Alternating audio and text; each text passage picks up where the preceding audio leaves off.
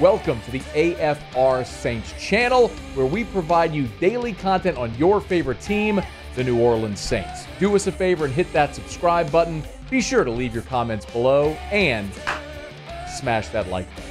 Who dat? Jeremy Fowler over at ESPN had a report. It was actually a really lengthy piece. It was him and Dan Graziano just going through a lot of things, dealing with the offseason and whatnot, moves for a big, long, extensive piece. And at the bottom, it was just the section of like, what else are you hearing? And it was in that section that Jeremy Fowler went to the Mickey Loomis angle.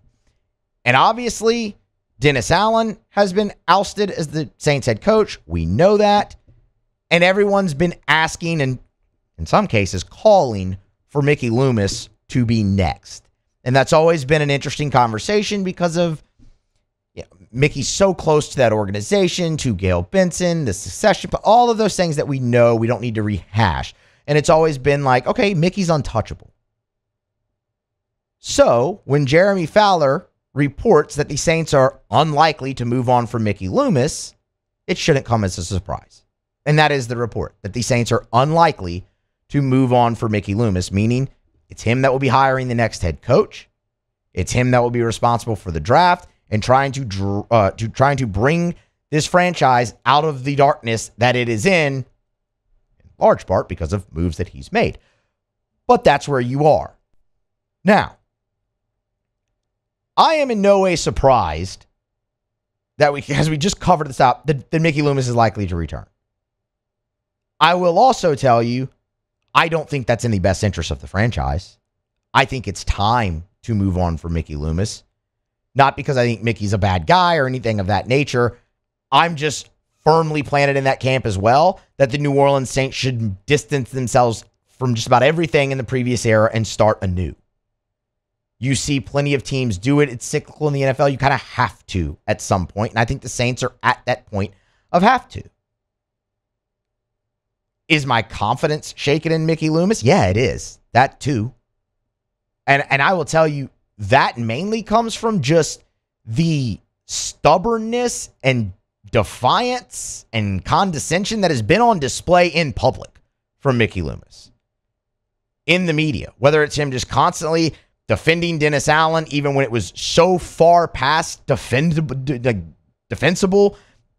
chomping of the gum in the press conference. Anything that any of the audio that we've played for you from Mickey Loomis really over the last year and some change is enough to shake my confidence in that, because I don't want somebody leading my organization that is publicly displaying stubbornness and defiance and that's not what I want. That doesn't paint a pretty picture. But where you are is Mickey Loomis will be the guy to hire the next coach unless something changes. And again, that shouldn't be a surprise.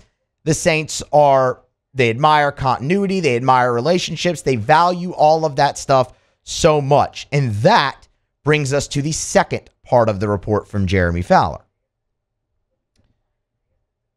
Not only was he talking Loomis, he talked head coaching candidates that you should look out for the Saints. And it's a lot of names that you've heard, with one thrown in that you haven't.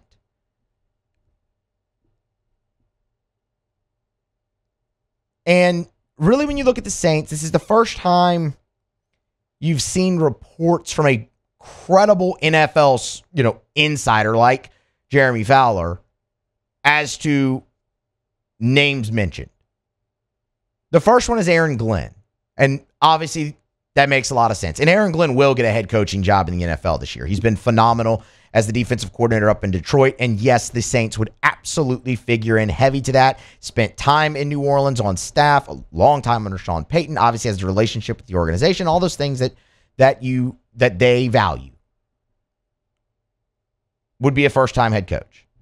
Joe Brady was another name. And I know we've all had the Joe Brady conversation around here, but Joe Brady was on staff with the New Orleans Saints. It's been a whirlwind of journey from him, whether it be at LSU to the first as an NFL OC with Carolina, that not working out, taking the quarterback coach job at Buffalo, getting interim OC, and then the permanent OC. And Buffalo's offense has been pretty darn good. Now you have a lot of great players. How would Joe Brady do as a head coach? I'm not sure, but it's the young offensive mind that everyone in the NFL is after, that type of guy. Ben Johnson is going to be the name that everybody mentions the most when talking about that. Is he attainable? I don't know. We've all had that conversation too, but Jeremy Fowler did throw out Joe Brady. Would also be a first-time head coach. The last name he threw out was Vance Joseph, the defensive coordinator for the Denver Broncos, who, of course, is from New Orleans, Louisiana, went to Shaw. Everyone's kind of familiar with that. So there's the tie there. I will tell you, and again, all very early in the process, right? Just reports, just names to watch from an NFL insider. I will tell you on that list that we just ran through, the name that I unequivocally do not want is Vance Joseph. Because how did we start this whole conversation? We started with saying you need to distance yourself from anything in the past of the New Orleans Saints. And while Vance Joseph isn't immediately in the past of the New Orleans Saints, like that isn't exclusively him there, the whole idea of that is literally what you just got away from. Vance Joseph spent 2 years as the head coach in Denver. He went 11-21. A defensive head coach with a well below 500 record as a head coach. That's just what you had in Dennis Allen. You know how tough of a sell that would be for Mickey Loomis? In my opinion, that's an impossible sell. And I get it. There were extenuating circumstances. The personnel in Denver at that time was awful. You had Paxton Lynch and Brock Osweiler and all those guys at quarterback. I get it. But the same excuses were made with Oakland and could be made with Oakland when Dennis Allen was there as the head coach. You'd be going into you'd set yourself up for the exact same thing that you literally just had to get out of.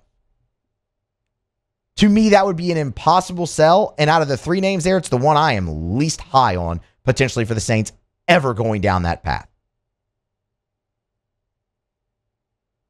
I would rather the Saints hire a first-year head coach than another retread. And if that's Aaron Glenn, okay. As much as I want you to distance yourself from the past, at least that is a breath of fresh air. I don't know if they want to go back-to-back defensive head coaches. I think that's a tough sell. Clint Kubiak could make it an easier one, though, because that definitely seems like a hit for the New Orleans Saints. Now, could another NFL team come and poach him? Sure. Does the new head coach want to retain him? All things you have to look through. Like all things you have to go through and decide and let play out. But as tough of a sell as another defensive head coach coming in, that could make it easier. If I had my way, yeah, I'd go with the young offensive guy too.